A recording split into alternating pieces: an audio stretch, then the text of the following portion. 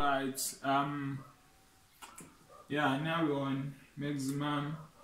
Yeah, so your formula goes equals to max, double click on max. Sorry, the word doesn't appear in full, it only appears as max, right? So you highlight,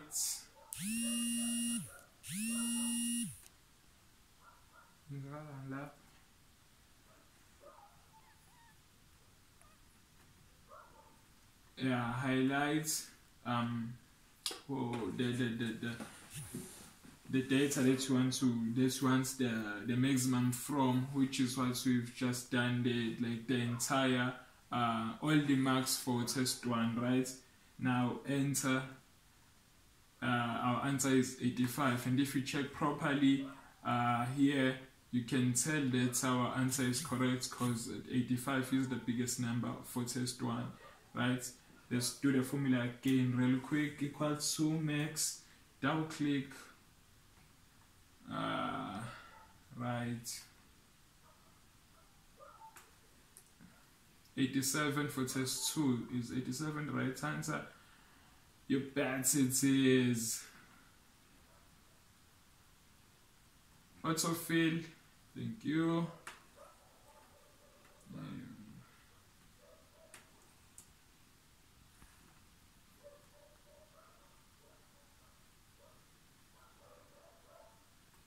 Right, now we are on minimum. Equals min for minimum. There is it appearing. You can double click and then you can highlight, right? Press enter. 21 is the minimum. Double check. Yes, 21 is the minimum. Then you can autofill. 25, 60, 32, 49. Is that correct? Cheers. Right, got it done. There's your formulas for average, maximum and minimum, as well as total. The last one, the last formula is percentage. Percentage is the trickiest one.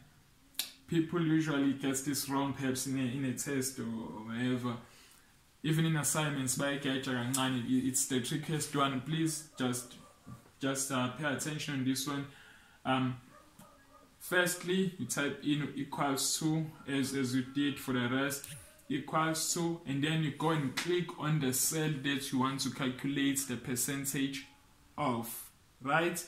So what I want to calculate is the percentage of that Joseph Lee got for a test, right? For his test. Right, so you go equals to, and then you click on the cell that contains the total that you want to calculate, and it's gonna appear like that, right? I typed in equals to, and I went and click on this number here, 224, because that's the number that I want the percentage of, right? And we got the cell logged in J2. If you got it like that, then you can go divide it by the total here is 500. If the total is 300, you go type in 300, right? For this one it's 500, so you're gonna type in 500, and the last one is times 100.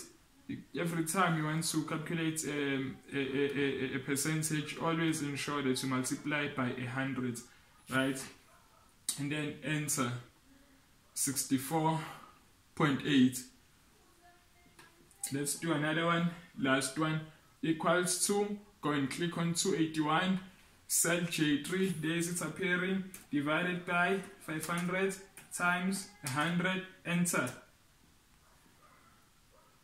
56. Okay, now skatsa autofill. Done. Okay, now you don't want it to appear like this. You don't want to have all these decimal places, right? it's supposed to be straight, like whole numbers. What you do to change that, check here. You got these two icons. They contain arrows pointed to the right and the left, and they have a lot of zeros. That's where you can decrease your decimals there, or you can increase your decimals. Alright, for this assignment you want to decrease them, and so you're gonna click on the icon that enables you to decrease, which is what I'm doing. Decrease, decrease, enjoy. Each one.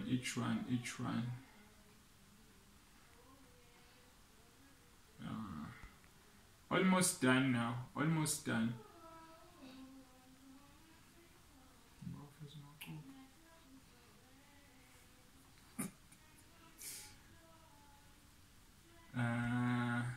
Is that right? Alright.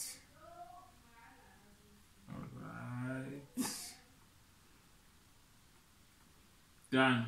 Now let's center this real quick. Center. So okay. Oh, also for these two, no decimal places.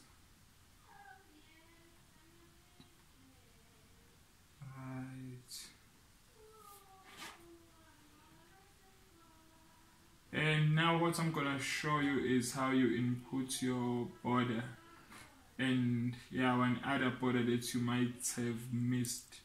Gonna show you real quick just now. Last one, and center that as well. Yeah, well, what is more? Your border is okay. It's going right down next to our percentage and before the first column. Alright, so you highlight exactly as it appears on our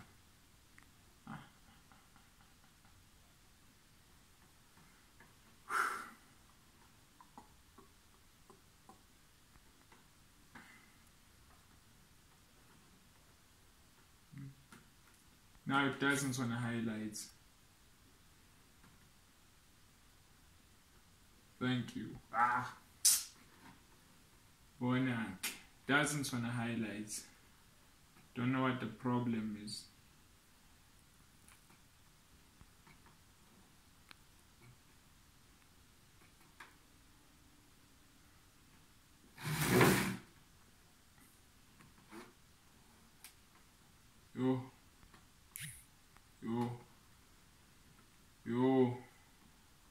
Yo. Can I first start with this one, please?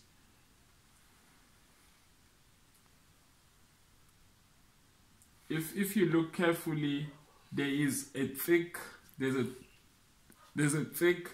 black line moving going down next to your totals. There's a thick black line there, and that's what I'm going to insert right now because I phone highlighter laphan. Right.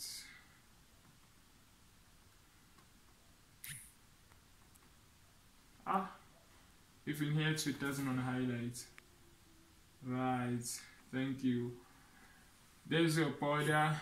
There's your borders actually. Go to more borders and gonna click on the line that you're looking for, of course, and click on the right like that, because you only want one line. You don't want the entire border. You don't want it to be like in a rectangular form. You only want one line, so that's why I'm only clicking one side, right? And there you go. So if it was highlighting, how almost almost. Let's just do it anyways, but you're gonna do it better than this, right? Outline.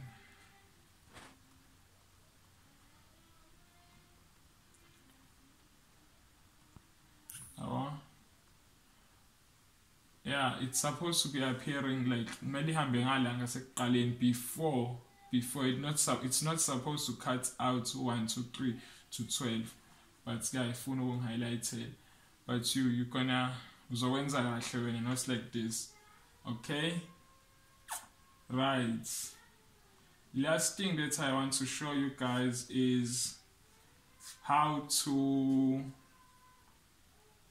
You're supposed to put this in alphabetical order, okay? And how exactly do you do that? You must highlight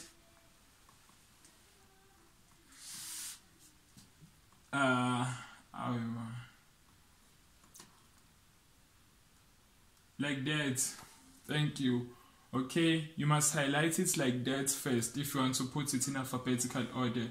Highlight the names of the people as well as their marks. Okay, now you go sort and filter A to Z, click. Now the first surname is Andrews, the second go blah blah blah blah, and the last one is Uzumebo, which is what you want. And why did we highlight their marks as well? So that we don't mix up the totals. If you do not highlight the marks, because now people are gonna be assigned to marks that they didn't get. The names of the people are gonna change in alphabetical order, but the marks won't change, which will make like the whole thing a mess, right? Yeah. If I think we about